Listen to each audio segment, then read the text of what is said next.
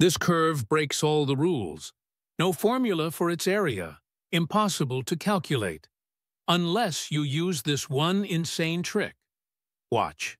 We split it into 4 ugly rectangles. They're terrible. They don't even fit. But when we push this to infinity, everything changes. Here's the trick. We write down the exact formula for what we just saw.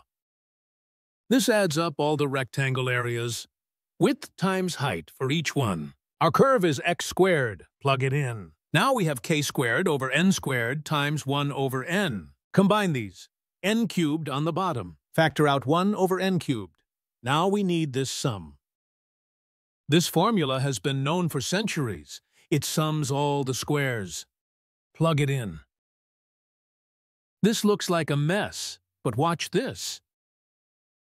What if we make and go to infinity? Infinite rectangles, infinitely thin. As n goes to infinity, this becomes, when n is huge, these minus ones don't matter. Just n, and 2n. n times 2n. That's 2n cubed. 2n cubed over 6n cubed. The n cubed cancels. 2 over 6, 1/3. But wait, did we really just predict the exact answer using infinity? Let me show you why this is insane. 5 rectangles, 10, 20, 50, 100, 200. Watch it become perfect. Perfect fill. Exactly 1/3. We predicted it with infinity.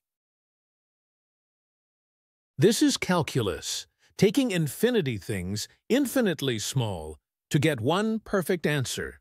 That's the power of limits. Thanks for watching. If you enjoyed this problem, give it a like and subscribe for more.